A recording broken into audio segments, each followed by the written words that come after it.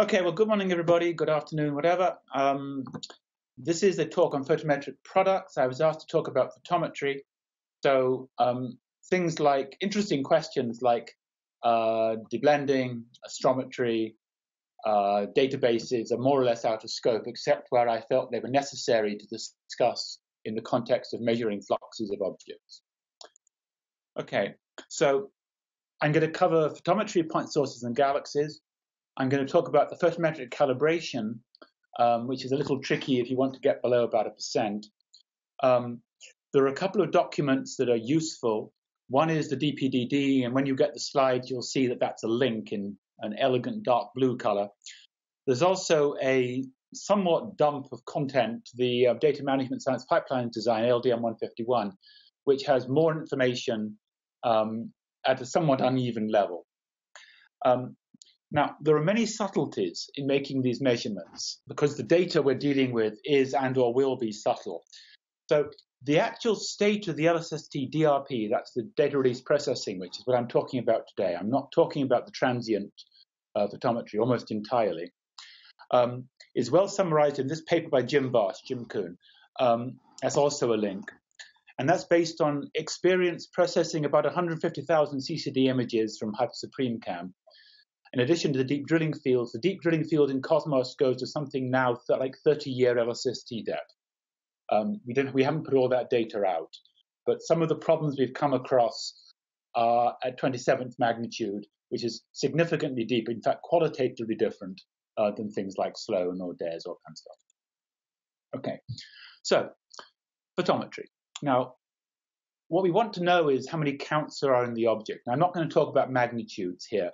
In fact, LSST is, I think, going to be used in Nanojansky as a linear flux unit. But if I say magnitude, think flux and don't worry about the logarithms and the 2.5 over log e I pi's and things like that. Okay, so I'm going to assume that we've run a deblender. I think Peter Melchior is going to talk to this group about a deblender in a few weeks. It's a fascinating and impossible problem, but I'm not going to talk about it today. So I'm going to assume that we've reduced the problem to measuring isolated objects. That's an extremely bad approximation, but a good deblender gets you close to it. It's not a trivial operation. Now, some of the measurements I'm going to talk about will be better made as part of a simultaneous fit during the deblending. I'm just not talking about that approach to doing things. That's the way, for example, that Dustin Lang and David Hogg have been pushing, making some measurements. And I think the jury is still out to what extent you do better for a particular science case to do a simultaneous naive fit to a bunch of components, and to which you do better to try to identify components and then measure them. For example, if you want to measure a Gini index for a well-resolved galaxy, I don't think model fitting will work very well. If you want to measure shapes, perhaps it does. Okay. Next, sky subtraction. I'm not going to talk about sky subtraction, at least not very much, because the assumption is that we've got rid of it. But unfortunately, exactly how we do the sky subtraction is going to mess up the flux of extended objects. One of the more embarrassing things in my Sloan pipeline was that the decisions taken on sky subtraction significantly affected fluxes of objects that Jim Gunn and I thought were going to be unaffected. And that's a mistake. It was my mistake, but it really matters. So just to get you on the LSST page, we expect to measure the sky on arbitrarily large scales. In fact, we did some experiments on that with Yusra, who's I think on the line with the University of Washington. We have a scheme for how to do that. In particular, that means on scales large compared to a CCD. And an LSST CCD is 13.6 arc minutes on a side. Incidentally, that's exactly the same width as a Sloan CCD image, but that's because the CCDs are bigger with smaller pixels. Okay, we will explicitly remove power on large scales. People always remove power from objects on large scales. They normally do it by saying, 100 pixels is big enough, I think. I'm planning to do that explicitly. Examples would be the wings of bright stars. Nobody cares about the wings of bright stars. That's fine. That's unambiguously a good idea. Again, it's not totally trivial, but I think it's doable with the catalogs like Gaia. We will remove the extended light from large enough galaxies and clusters of galaxies. I'm particularly thinking of ICL in clusters and tidal features in galaxies in some well-defined way. And we will make it possible to return that data to you. The problem here is that if you include M31, say, M31 is of course not really something I'm worrying about, but very large galaxies indeed, they essentially say the whole field of the LSST is a blend, or intercluster light from Virgo or something like that. So you have to do something, but we will remove that in a way that isn't just magic, and we will tell you something about what we've taken out and tell you how to put it back in. And I'm thinking of something like a wavelet decomposition, a translationally invariant wavelet decomposition on scales above X arc minutes. But we certainly have not done that yet. One of the things we've just been discovering in the deep HSC data, 3, 4, 5 hours per band on Subaru, is that we're coming into the limit that the wings of galaxies are really significantly causing troubles for blending the whole frame up. And then finally, we have to remember there are things like IR Cirrus. Nobody except Bruce Strain cares about IR Cirrus, but it does scatter light back into the beam, so you get a background. We need to remove that background, and exactly how you do that without compromising your galaxy photometry is an interesting challenge. I don't think it's a possibility to do it right at all in all fields, but at the very least, I will give you a model of what we did. Okay. Robert, did you define the large scales as excess of 100 pixels? I've taken some notes. No, it'll be much larger than that. I don't know how large yet. Okay. It'll be on large. I don't know how large it'll have to go out to be. It'll be on scales of many thousands of pixels, I'm hoping. Certainly thousands of pixels. So that's 200 arc seconds, so 3 minutes. Thank you. But again, that's not yet clear, but we will not just, as one traditionally does, do sky subtraction per CCD, and then all that power is gone, right? We're not planning to do that. So I'm not planning to use local sky estimates. Now, that'll surprise those of you who do stellar photometry, where you often do that. The experience from high galactic field surveys like Hypersupreme Cam or Sloan for that matter, is that you don't need to do that. The width of the stellar locus, the GRI locus, the blue part of that in HSC processing is now about 20 millimagnitudes. Some of that's due to filter problems, some of that's due to the intrinsic width. So we can certainly get down sort of 1% errors without doing a local sky subtraction. In sufficiently dense regions, we may need to reconsider this. Where we've given up on galaxy photometry, you may need to do something more local, but we can't do that for galaxies. So the going in position is that we will not do a local sky subtraction. I don't believe we will need to. I don't think it'll compromise the stellar photometry. That is to be demonstrated. Okay, object detection. Again, I'm going to talk about photometry, honest I am, but you care about how we define what we're going to measure. So the detection will be near optimal for faint objects which look like the point spread function. So here's an example. This is some moderately, this is an hour integration on Hypersupreme Cam, I think.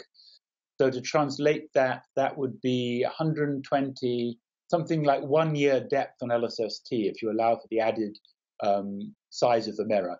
HSC is on Subaru, it's an 8.2 meter, and LSST is a 6.5 meter. Okay, so what you see here is a cluster of galaxies. I've left the cosmic rays in. These red lines are the ghosts of cosmic rays. This is a stacked image. And the blue is the definition of what we mean by an object. And you'll see there are crosses that mark all the detections. So basically, the detection algorithm is to say, if there were a star centered on this pixel, would I be able to detect it above 5 sigma? Okay. If I could have detected, I know there's a star there, so I put down a little footprint, a little mask that says, I'm a star-sized object here, and then we merge those together. And that gets you not the faintest wings of stars, or galaxies. That's okay, I'll talk about that in a moment.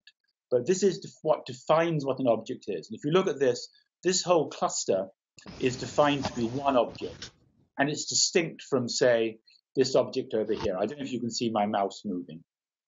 I don't know how blue.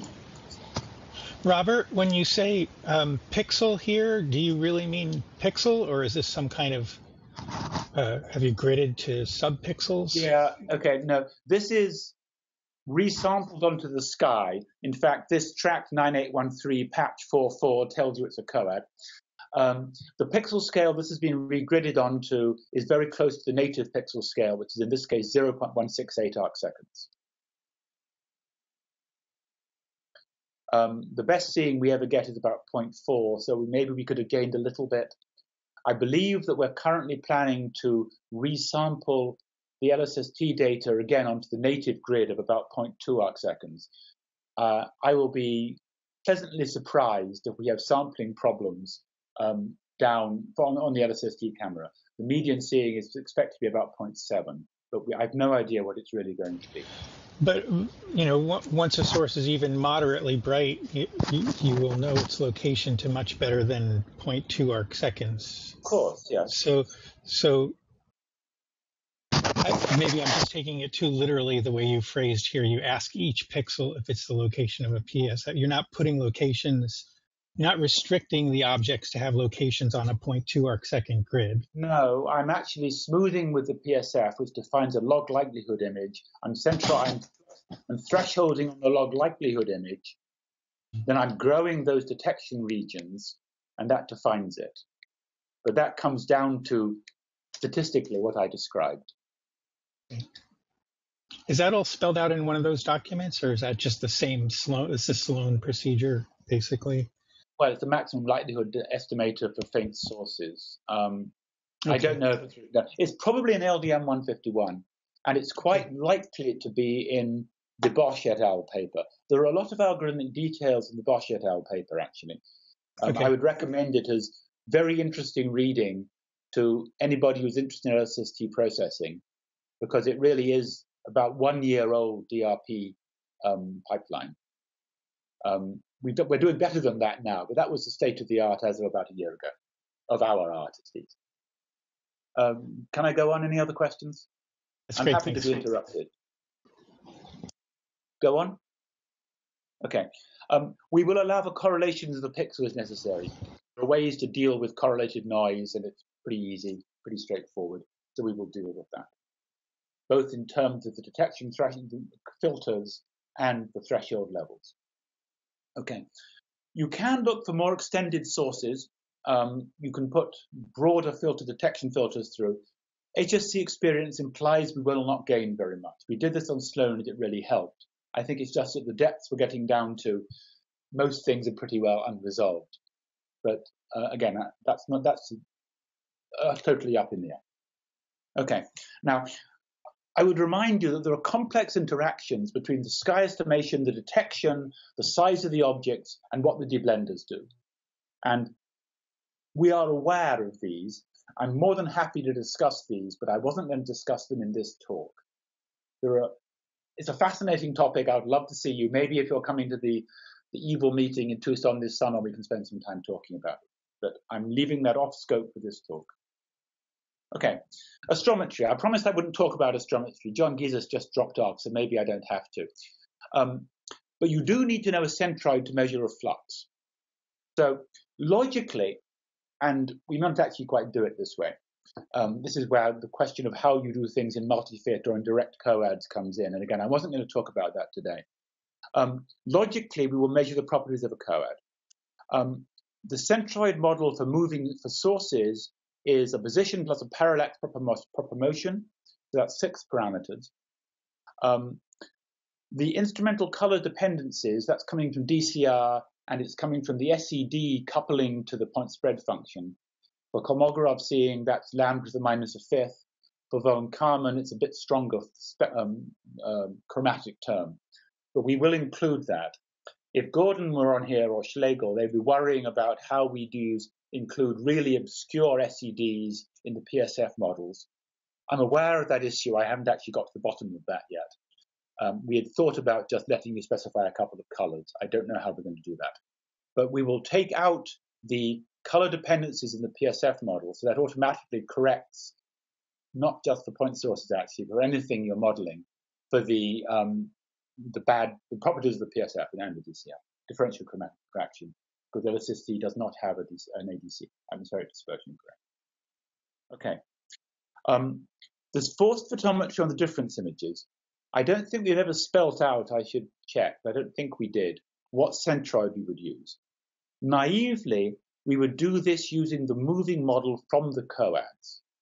Now, I didn't put any really deep data in here, but at the depths that LSST goes to in 20 years, before you even start spreading deep drilling fields, these fields are moderately crowded in galaxies at high latitude before you start adding stars in. And I'm very nervous about doing really precise centroiding on individual epochs for faintish objects. Now, that's not a problem for difference imaging, but the trade-offs of how we deal with deblenders and centroiding and defining the positions of objects are not trivial. However, the things that are moving and are bright enough to be fitted not per epoch but over the complete ensemble, then we would use a moving model from the coads. The number of degrees of freedom lost by including the parallax and proper motion even for faint objects is very small.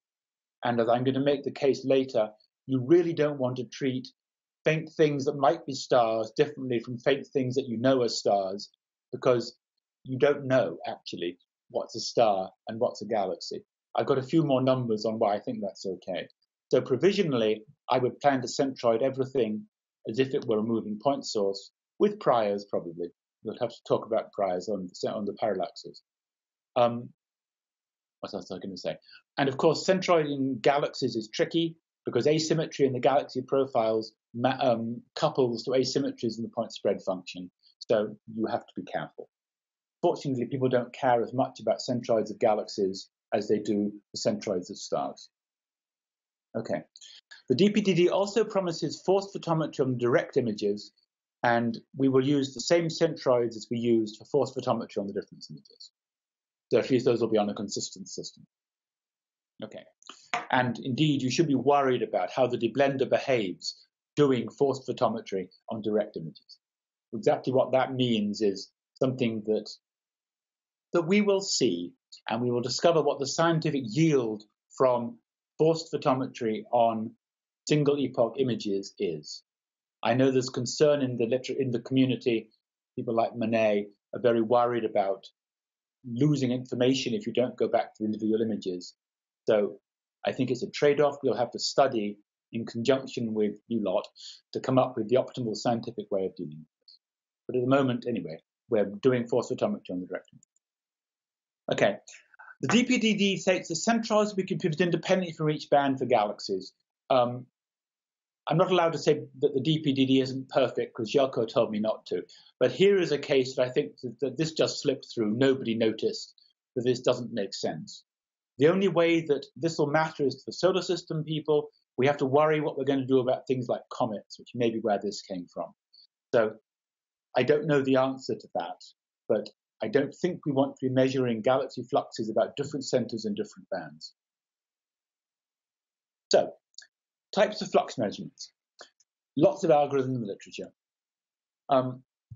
I said most of this already. It's really valuable to use an algorithm where you can that can be applied to all objects. And in fact, we certainly plan to apply all algorithms to all objects, but not always necessarily. So in forced per epoch on a 30-second exposure, we won't fit Sursich profiles to the galaxies because they're going to be the same on each epoch and you get very much higher signal to noise. And we reserve the right to not use some extremely expensive algorithms on all objects. I don't think this is likely to be an issue in practice, but it is a project right to not do that. Okay. And then let me just talk a little bit about absolute and relative photometry. So there are fundamental differences here between the relative and absolute photometry, where relative means between objects nearby on the sky, and absolute I'm using here not to mean relative to CalSpec standards, but so that I can quote the flux of the object, and that means something when I compare it to an object that's 30 degrees away. Okay. So relative flux measurements don't care about the instrumental throughput, providing it's constant over the field. I will come back to that. And uniform layers of cloud, whereas, of course, the absolute photometry does. I don't think this is an issue because everybody now calibrates locally relative to Sloan, or you shouldn't use Sloan anymore, you should use Pan-STARRS, which has been calibrated and improved on Sloan in the South, DARES, SMASH, I guess, and in particular Gaia. Gaia gives us absolute photometry across the sky down to about 20th magnitude, though not all that accurate at the faint ends, and doesn't provide U and Y photometry. I think we can extrapolate that using models from the Gaia RP-BP data. We have not demonstrated that. Okay, relative flux measurements for objects of the same shape are unaffected by seeing variation. So the easiest case of that is when the shape is a delta function, that if you make a relative measurement between different stars in the same field, you get the delta magnitude. If you know how bright one is, you know how bright the other one is. That's how we do stellar photometry. But it's also true for galaxies. Okay. If you're doing relative flux measurements for the same object at constant seeing, you don't need to measure the total flux. That's true for stars as well. You don't typically measure the flux out to 2 arc minutes, though you can trace the wings of stars out to 2 arc minutes. You measure a much smaller region and you apply a curve of growth correction. Or more likely, you make the same flux measurement on the standard stars. You know how bright the star is. You know how much brighter the star is fainter than the standard star, and you're good to go. The relative measurements are great. Now, the relative flux measurements of the same object at constant seeing is incredibly important for photometric redshifts, where you don't need to get the total flux of the object. You only need to get the flux of a well-defined part of the object. Because if you measure the photo Z of 1 square kiloparsec of a galaxy, it's the same as the photo Z of a different square kiloparsec. We can't resolve the rotation curves with photometric redshift. So that doesn't mean that you can do SED fitting that way. It won't mean what you think it does. But you can get a correct photometric redshift by concentrating on the bulge or concentrating on the whole galaxy. Okay? So it's tricky to use, for example, Gaia, and I will talk about that in a moment. But just remember that basically local standards make things easier, and that's what we're planning to do. Okay, so point sources. We will measure, in fact, we're already measuring, aperture fluxes with a range of aperture sizes, logarithmically spaced, which means you get roughly constant signal to noise per aperture for some particular profile. You don't really get constant signal to noise, but sort of. And it also means that they're nested, so you can ask about the total flux within either an annular aperture or a total within an ellipse. We're using electric aperture. Okay, these will be corrected to canonical seeing, and the DPDD says 0.9 arc seconds. I'm worried about this. I'll come back to that in a little bit. And we will measure PSF fluxes. So those are the two fundamental things we do for point sources. And of course, the former are optimal for bright sources, the latter are optimal for faint sources, where the difference is whether the photon noise from the object or the photon noise from the sky back, and that dominates. Okay. This is an example where survey astronomy is very different from going out to a small telescope and taking your own data, because LSST is responsible for putting the count measurements onto a standard system. So we are responsible for handling the PSF and aperture flux, aperture corrections, and tying us down to a well-defined aperture. So these aperture fluxes, as I mentioned up here, define a curve of growth. But you should not need to look at that curve of growth and process it yourself. It's useful if you want to know about wings of stars, or more likely galaxies. I'll come back to them in a moment. But it's not necessary to use that for your own calibration. So we will deal with the variation of the aperture corrections across the field as the seeing changes. And that means you shouldn't worry that I said the aperture measures are PSF normalized. That's not a normal thing to do. It means they're not quite direct measurements of what you think they're measuring, but they're more useful. Okay. Okay, galaxy fluxes. So relevant flux measurements are point spread function fits, see above. Model fits. So we have said in the DPDD that we will fit a bulge and a disk in each band. So that's a combination of PSF convolved exponential devote components at fixed ellipticity. Okay, and we promised 200, I think, samples. So that's a maximum likelihood fit essentially, and you might want to know what the likelihood, the shape of the likelihood fit surface is, rather than just getting the mode. This was designed when it looked as if state-of-the-art for shape was going to be something like Lance Miller's lens fit code. I don't believe that's true anymore. I'm not a weak lensing expert. There are too many scary people who do that, but I do follow the field. It looks to me as if with the advent of Metacal and possibly the BFD stuff that Gary Bernstein and Bob Armstrong have been pushing, Bayesian shape measurements, we will not be probably measuring the shapes of the galaxy fits. If that's the case, the community may tell us we don't need these 200 samples, but that's out of scope for the project to decide. But we will negotiate. It's moderately expensive. Okay. Now the choice of priors to interpret these fluxes, I'm measuring a likelihood. I want a posterior, are complicated. Even if we forget about the Hogg-Turner thing, which I don't really fully understand, but it's related to the definition of sky, I think, which is the divergence of the posterior probability. The priors are complicated because priors influence depends on signal to noise as well as redshift.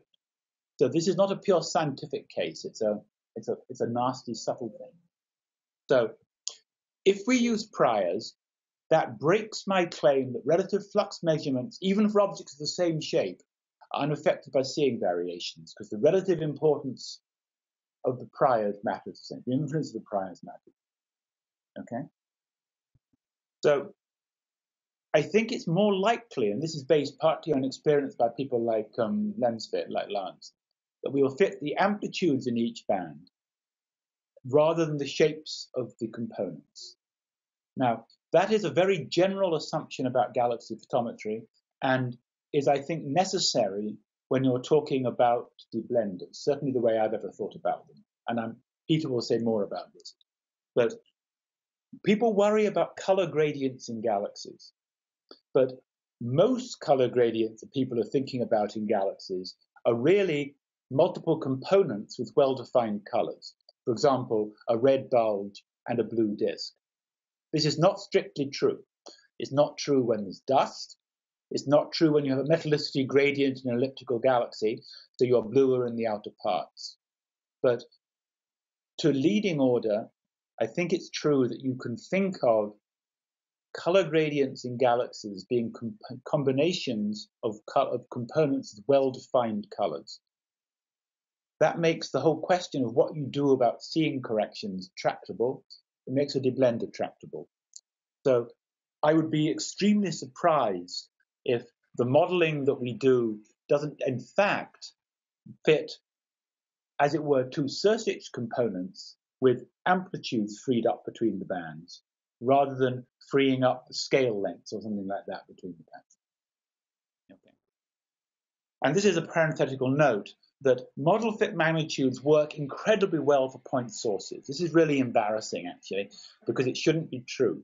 In Sloan, the model fits are actually slightly tighter than the point spread function fits for stars. I don't understand why. But a 3 millimag offset measured in the HSC coads means that these models that we're making, we're actually using the Sloan swindle. We're not even doing something as principled as I described here at the moment. Produce really very good fluxes for stars. And that's really great. It means you can say, this is the flux of this object before you run the star-galaxy separator. That's something that I believe was a real bonus in SDSS. I think it'll be Robert? a bonus. Yeah. Just to interject, how well does that work in crowded fields? That's a question about deblenders. Yes. Yeah. So the same model fit It photometry. can't work as well. It depends on what priors you put on faint objects, at least partly. And we will certainly measure the PSF fluxes. And if you know you're interested in stars, you might as well use them. They shouldn't be worse. They've got to be better where you've got lots of things in the wings. I totally agree. Okay, But I was quoting numbers in things like Cosmos down to 22nd, 23rd magnitude, where these numbers are, I think it was 22nd, where these 3 millimeg scatter comes from. It's a very surprising result to me that the extra degrees of freedom don't really mess you up. But I think it's because you've marginalized over the really ill-determined shape of that model because it doesn't change the flux at all. Okay, so it's very flattened, but its RE is 10 to the minus 2, so who cares? And that's actually why the Sloan Star Galaxy Separator was built on the difference between the model and the PSF flux, because that tells you what you want to know about the profiles, whereas the likelihoods tell you something about how little you understand the noise and things like that. So you're quite right. If you're thinking about stellar photometry, you know there are no galaxies, then you might as well use stars. But remember, there are 1 million galaxies per square degree down to the depths we're going to. And that's how many, that's not, the stars don't massively outnumber the galaxies. Well, but I was thinking in the galactic plane, that may not be true. It's not true, but there are still a lot of galaxies, right? Sure. So you can't assume everything is a star any longer. And I'm not going to talk about crowded field photometry because I'm not allowed to. And I think it would get us very far off topic. It's a fascinating question. How you can manipulate the priors on your models to reduce to almost guaranteed to be star in the case where you've got almost all stars. But if you've got something with a lot of evidence that it's not a star, you allow it not to be. And that's the sort of thing that Peter and I have been talking about. So please come back and ask those questions. I would happy to be in the conversation, but I've got other things to talk to you about today. Sure. Sorry. Thank you. Okay, shape measurements. Okay, no weak lensing. However, unlike SDSS, we are going to measure galaxy photometry using elliptical isophotes, not isophotal photometry, don't worry. So we need to define which ellipse that is. The current proposal is to use these adaptive moments, which came out of this paper by Gary Bernstein and Mike Jarvis 15 years ago. They are reasonably robust and the limit of not very high signal to noise. We're actually going to correct those so that small objects are round. Exactly how this works turns out to be trickier than it was when I first invented this proposal, but we need to do something. So we want a measurement that's round for anything where it doesn't matter.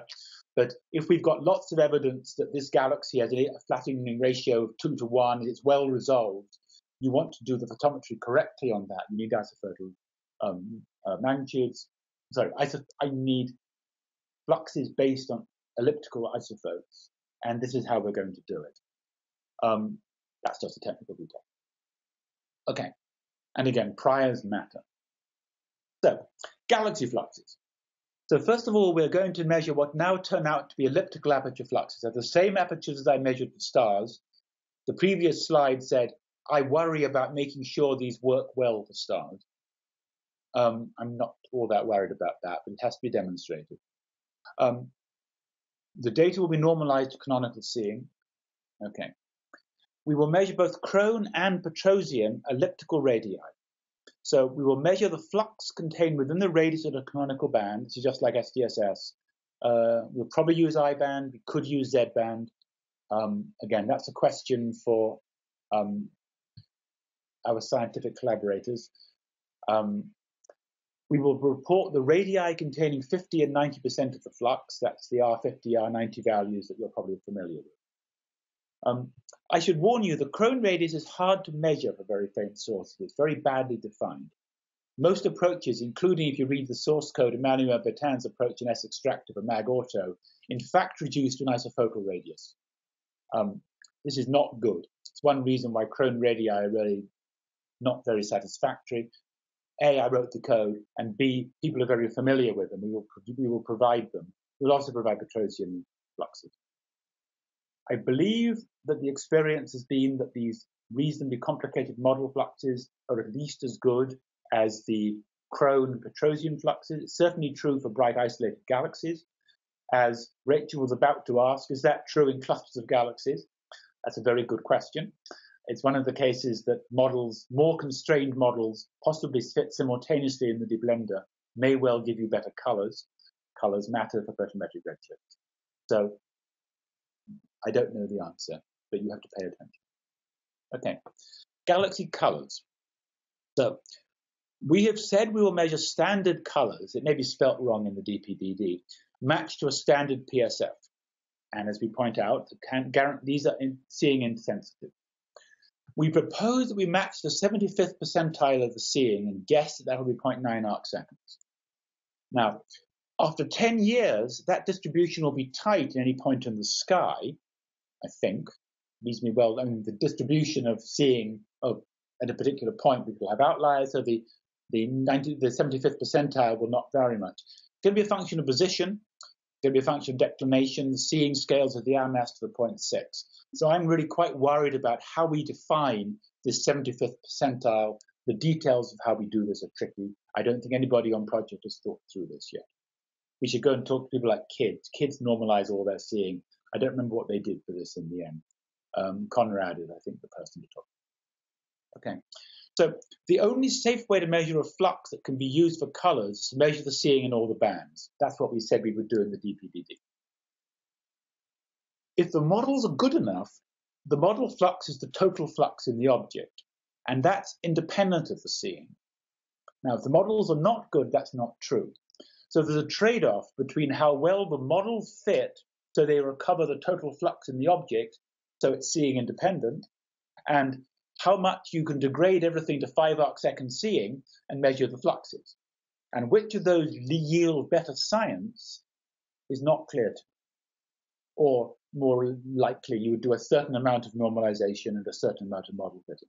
But the question of what the optimal colors are for, in particular, photometric redshifts is, I think, open. Now, if you want galaxy colors for measuring the star formation history of the universe, then you definitely want a total color, a total flux. Total flux is very hard to measure for galaxies because you don't see any light in the outer part. And you have to worry about what happens to the wings, you have to worry about the intracluster light, you have to worry about the sky subtraction. Okay, so when you're doing photometric redshifts, you can also choose a weighting when calculating the flux. For example, we could upweight the bulge because we know it has a strong 4,000 angstrom break. So though it's got less signal to noise than the overall object, but not that much because it's higher surface brightness, we might, again, as a project, not as the project, want to upweight the bulge. And in fact, there are people like Kevin Bundy who will claim that the way I did this by mistake in SDSS upweighted the fluxes of the bulges, and that's one reason why the photo Zs were better than one might have been led to expect. Okay. Of course, if you change your definition of how you measure the galaxy flux, you have to tell the people who train the photo Z codes, because I've just changed P of Z. I've moved galaxies around in color space. Caveat emptor. Okay, so photometric calibration. So I said we could use, for example, Gaia to provide a photometric 0 point, but it's not as easy as that, regrettably, Snivel complain. So what do I mean?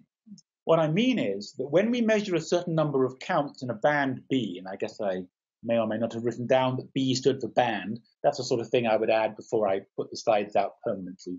We were talking about it before the talk, is some constant which involves C and H bar times an integral overall for frequent overall wavelengths of F nu, that's the SED of the object, the sensitivity, the transmission function of the atmosphere, the transmission function of the system, including the filter, and then we're counting photons, so it's d lambda over lambda.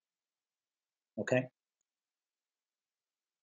So to draw conclusions about F nu, which is what we care about, from the counts, we need to understand both the transmission of the atmosphere as a function of wavelength and time, and the system as a function of wavelength and time.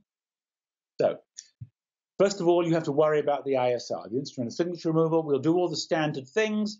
We'll fix a nonlinearity as well as is known. We will fix problems in the ADCs. If you've been reading arXiv this last week, there are exciting problems due to in ADCs, where ADC now stands for analog digital converter, not atmospheric dispersion corrector, sorry. We will apply flat fielding. We'll correct some level of pixel size variations. That's hard, actually. But we will not correct for the QE variations, because you can't. Because the QE variations are a function of wavelength, and they only enter the counts after you've integrated over the FMU, over the SED. So you can't do classic flat fielding, because that depends, as we all know, on the SED of the source. That's normally only a problem. Well, let me keep going. Okay, so we will use monochromatic illumination in the flat field screen to measure the flat field as a function of wavelength. Now, those of you who have done this on wide field images will be thinking, but. That's really tricky because of ghosting and scattered light and things like that. We have a thing called a collimated beam projector, the CBP, also known as the Stubbs machine, to deal with that. I'm not going to talk about how, but we have a cunning scheme of basically generating monochromatic star fields and dithering those around. I believe that will work. Okay, so how about the telescopes and the filters? Well, it turns out that the CBP, which puts monochromatic spots onto the focal plane, lets us measure the system throughput at a finite number of points. We can also take the filter out of the beam. That lets us measure the filter. So basically, we know the full system throughput is a function of wavelength at every point in the focal plane. That's good. Congratulations. To be demonstrated how well it works. So how about the atmosphere? The atmosphere is a problem in three ways. It messes up seeing. I'm not going to talk about it. It causes a bright background. That's a problem. I'll say a little bit more about that in a moment. And of course, it absorbs and scatters light out of the beam, and that looks like it's an obscuration. We get less light than we should have done into the point source. So the background light has a spectrum that varies with time. Depends on the phase of the moon, depends on the solar activity. I guess it also depends on the amount of aerosol. Our knowledge of the CCD's flat response, because we have monochromatic flats, means that if I know the color of the sky, I can flat field the data to flat field the sky optimally. That's one of the reasons why it's hard to do global sky subtraction on wide field images, because all the chips have slightly different chromatic responses. We get a chance to deal with that. After doing that, we can, after sky subtraction, which is going to be done on the scale at least of the camera, 10 degrees, we can reflatten the sky, the data now without the sky, to a flat spectrum source, maybe a G-star source. Jim Gunn says G-star because that's closer to reality. I don't think it matters. So what about the obscuration? The atmosphere, the bright part of the atmosphere are dealt with, removed, and now we have to deal with obscuration. So I would remind you, here's a picture of the atmosphere, and I'm afraid I forget who made this. If they're on the phone, let me know and I'll give you a credit. That there are components from the water, the oxygen, there is some from the nitrogen, it's at a very low level, the ozone, the radio scattering, and the aerosol terms. And these are all one parameters, except the aerosol is two. It's an optical depth and a slope, because the slope of this term, this yellow, ugly yellowish term, depends on the size distribution of particles in the atmosphere. It depends on where the wind is coming from, whether we're getting deserts or salt, or which volcano has gone off recently, all those sorts of things. It varies on quite short timescales when the wind changes. This spectrum is a simulated spectrum. There are codes. The American one is called ModTrans. It looks as if it's written in Fortran 66 by the way you configure it. There's a European one called LibRadTrans, which is, I think, equivalent, which give you high-resolution models of the atmosphere and deal with the fact that these lines are actually saturated. Some of them are saturated, some of them aren't. So you can't just assume that things scale as RMS to the 1 or RMS to the 0.5. They scale as in nasty ways. And some of them don't scale at all because they're saturated at zenith, so you just can't regress them out. So we also have a 1.3 meter telescope called the Auxiliary Telescope. It used to be called Calypso. Eli Rykov wants to call it the oxtail, as in soup. I don't think he's going to win that battle. It has an R of order 100 slitless spectrograph with a simple optical design, which is wedged and often tilted and things like that. So there's no ghost light near to the primary image. This is a spectrophotometric machine. It's using an LSST chip, so we've got good red response. So my current plan is to use Gaia RP-BP spectroscopy of stars in the range 6 to 8 mag, and to choose those stars with simple spectra to constrain the atmospheric models. That's great if it works. Just to remind you, this is, I think, the only Gaia BPRP photometry that's been released so far. These are spectra, 2D spectra from commissioning in Gaia, and this is not centered because they got something wrong. They're going to fix that. And these are the extracted spectra. And just to remind you, this thing, V1293, which is the red star, is at 6.7 magnitude. It's a variable, of course. HD 207, which is an A star, A3 star, is this blue thing. So these are resolution, not very good spectra. They're spectrophotometry. They're tied to CalSpec standards. They're taken from above the atmosphere, and they're rigid across the sky, because as normally with Gaia, you're comparing photometry from objects over here and objects over there. So I believe these will give us spectra which can be compared with the data coming out of the auxiliary telescope. We will know more on the 26th of April 2018. GDR2 occurs on the 25th of April. Jelko doesn't think we're going to know very much more, but given epsilon greater than 0, we will know more. Corinne Baylor-Jones, who's responsible for fitting the data to Gaia, tells me that he believes that their model fits will be sufficient statistics for the data, which means that the spectral fits that they are doing are claimed to be sufficiently accurate for a simple range of stars, A stars, to be good enough to specify the atmospheric transmission. We will find out. Okay, so finally, we now know the atmospheric transmission. We know the system throughput as a function of time. If only we knew the SED, F sub nu, we'd know how to interpret the counts, because I could do that integral. Every observation of each object has a different combination, of course, this term here, S atmosphere, S cis. So the current plan is to define and assign the SED to every cell in UGRIZY space. And that tells me what the F nu is. So I can then, for that object, on that assumption, I can interpret those counts in terms of that F nu, and I can tell you what I've done. That means I've backed out the varying atmospheric and filtered transmissions. And remember, the filters may or may not be as uniform as one would like, and the response of the chips is probably not as uniform as one may like, and there may well be more than one type of chip in the focal plane. So you certainly shouldn't assume that there is one filter curve that applies to LSST for all time, even before the mirrors degrade. Okay, if I guessed that SED correctly, I'm done. I've done everything that'll get us photometry allowing for the atmospheric transmission.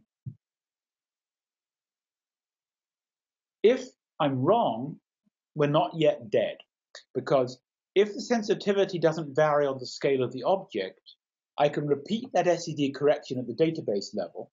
If I have a measurement of counts in the single epoch photometry, I know what the properties of the two S functions are. Actually, the product is all I care about. So I can give you a, what do you call them? There's a word, catalog procedure in JCL. Basically, a database function that lets you say, my SED is, it looks like this. It's a supernova type 217BK at redshift 5.9. So what's its photometry? And of course, it'd be bright if you care at that sort of redshift anyway. So there's enough information for you to back out my assumption about the SED and redo the photometry. That requires that the object's per epoch flux is well defined, which means again that the per epoch deblending is reliable. Now, that's actually okay for transients like 1As, because we can measure their flux in the difference image. Now, if you follow 1A photometry, you'll know that people like Pierre Astier say, no, no, no, we don't do difference imaging, we do forward modeling. But that's just a way of saying the same thing, describing which image it is you're subtracting off. So that's also just fine. So take that as a shorthand rather than my ignoring the experience of the CFHT supernova group. Okay. It's also no problem for sources that don't vary, as we will propagate the average value with appropriate weights for every object on the coad through the system, in just the same way as we propagate the appropriate point spread function for that object on the coad. I'm more worried about things that vary and don't show up interestingly. Well, I'd have to think about it. AGN or something like that, where I want to know the total flux. It's very crowded. I just don't know how to solve that problem without a reliable deblender. I think there are no important cases. Joko just asked me how you find variability of faint objects. Again, this is a question for the stellar people there. But generally speaking, you want to know we can find the variability from the difference imaging. I'm more worried about how we calibrate the overall flux level so you can get the flux of the Cephids, you can measure W triple prime, whatever you're going to do. I haven't thought through that. But the fundamental objection here is that in very crowded fields, when I'm worrying about galaxies, and most of these examples are all stars, because really stars vary, there are some technical issues. I think they're not the end of the world. Okay, so Sorry. Yeah. I'm just not sure I understood. You're saying that this is not an issue for supernova type 1a because you can do it in difference imaging, but for something like an AGN, it becomes an issue again because there is an intrinsic variability of the transient in the templates? I'm worried. No, it's not that problem. I'm worried about how you're going to measure the total flux of the object. I can measure the varying part. Okay. For AGN, which is what I thought of it, I don't think it matters because nobody terribly cares how bright they are in gory detail. If you're worried about variables, you're trying to do RLRI in some external galaxy. That's a bit of a push. Well, we can probably do it, but you know what I mean. Then you do care about the overall flux. I see. And then I have to think about how we're going to do it without going back to the pixels if I get the SED wrong.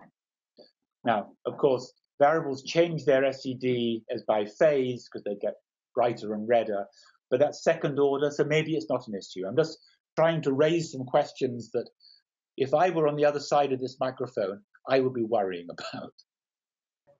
And that's my last. I give you 2 questions to ask and ask you questions. 2 minutes to ask questions. Actually, there is a question by Gordon Richel through Fear Marshall, which is about the measurement on AGM, mid-flux on community. Phil, can you ask this? I'm not sure. Yeah, actually, that was just a note for everybody. So Gordon actually asked about measurements of AGN mean flux on community just this week. And there's some interesting back and forth about how to do it and whether the DPDD needs editing. It's worth a look. Yeah, the whole question of how you phase templates is nasty, actually. You can imagine logically taking all your coads, then subtracting all the difference images to phase them back to epoch 0, but then you add all the noise back in. So how you do that is tricky. I don't know the answer. And here's presumably and opening the question. He could have said the same thing about RLRO. Yeah, I think he was also worrying about the galaxy flux as an increment to the Well, I should read it. The galaxies are. You have to be very careful. In fact, I was discussing some of this with Neil Brandt in Princeton. When was that? Last week.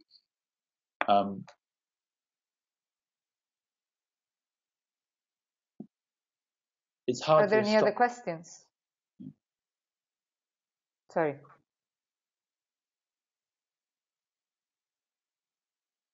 I have a very quick one.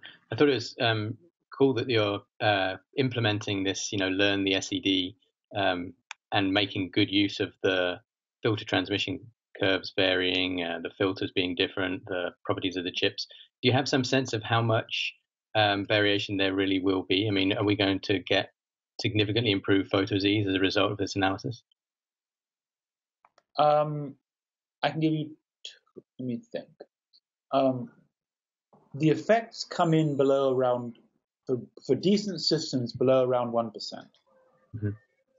For hypersymmetric cam, where we have gradients in the AR coats of some of the chips, which was I think, seen for a while in our chips, the LSST chips. I don't know whether it currently is in the blue, and I don't know how good the filters will be.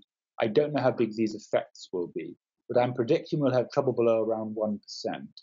Now, the Photo Z people who I used to talk to said, I don't care about precision below 5%, but they've changed their minds. So I'm assuming that we care about even the galaxy photometry colors as well as we can measure them. And if below about 1%, it begins to matter. One of the issues in all this game is, I think I've convinced people that we can do this for stars. In fact, you can either measure it directly off the data, or it doesn't matter for stars. In the sense, well, it doesn't matter. That turns out to be true. There's still some dispute in the bluer bands as to how well self-consistently we can measure the colors of galaxies. And that's very closely related to the question of how much these corrections matter for galaxies. So I don't know the answer to that. Cool, thanks. I will say one more thing about that. But some of the degeneracies that you see in Photo Z codes, where you get multiple photometric redshifts at the same color cell, don't matter here, because the degeneracies come because the SEDs are similar, but it's 4000 break, not the Lyman break. And that doesn't matter for what I'm doing here. Here I just require that the SED be similar, not that the astrophysics be similar.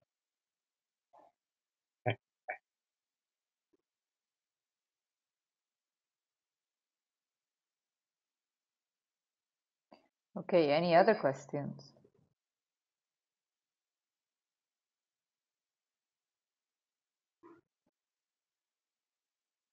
I don't see anything on the chat. Let me check on Slack. I don't see anything on Slack. Excellent, and we're at the top of the hour. So, brilliant, we did it. So the notes were being scribbled away by myself during the talk. So curb your enthusiasm and your expectations. I will go over the recording and see if I can improve them. They will be available. I will send out an email. You have the link already, and I will make them available on community as usual. As you probably recall, we have the collection of all the talks, videos, slides, all the material available for each one of the talk is on lsst.org/scientists, which incidentally is also the webpage that we're asking for feedback from you and your science collaboration. So please remember that I did send you a form to collect feedback about these pages because we're trying to improve them. I don't have the calendar on hand, but there is another talk scheduled for sometimes towards the end of next month. There is the calendar, which is a Google Calendar, so you can sign up for it and get notifications. Thank you so much, Robert. This was excellent. And we will continue the discussion on community. So please, Robert, follow it so that if we ask you a question, you can interact with us. That way, we will post the minutes, the video, and all of that on a community dedicated page so that we can continue talking. Yeah, I'm always happy to be pinged. I mean, I may tell you to go to community, but if you're not getting responses that you think you need, you're more than welcome to send me grumpy email, which I will ignore. But brilliant. Thank you. All right. Thanks, everybody. Thank you very much. Bye-bye.